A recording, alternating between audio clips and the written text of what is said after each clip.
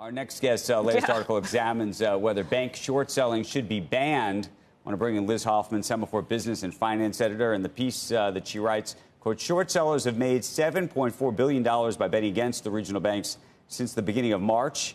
And we want to thank you for joining us.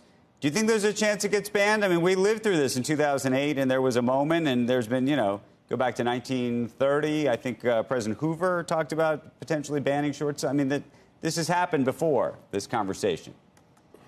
It has. Good morning. Thanks for having me. I mean, listen, the historical inputs seem to suggest that it doesn't really work. So I don't know that it's exactly the right move here. But I will say that, this is not a depositor story anymore. It's an equity story.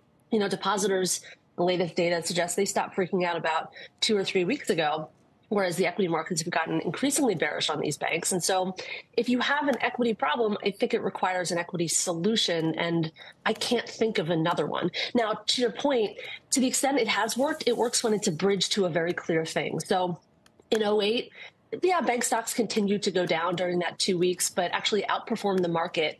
And in the meantime, they passed TARP. So if you have a very clear endpoint that you are trying to bridge increasingly nervous equity holders to, it's not a terrible idea, I don't think.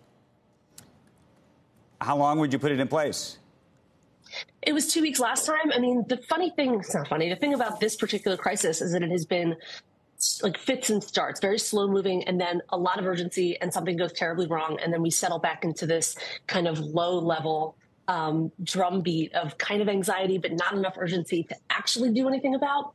I asked Jay Clayton about this, who I was on your show talking about this last week, and he said, look, it's a temporary bridge. So if there's an idea that you're building towards perhaps recapitalizing these banks, either privately or publicly, or making explicit that deposit guarantee, because right now you have this deposit asymmetry where at the biggest banks, they're effectively insured.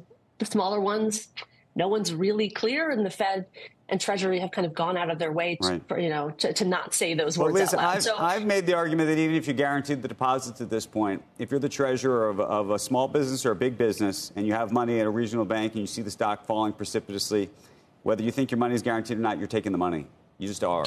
So then the question, if that's true, but then there's a secondary question. You talked about 2 weeks.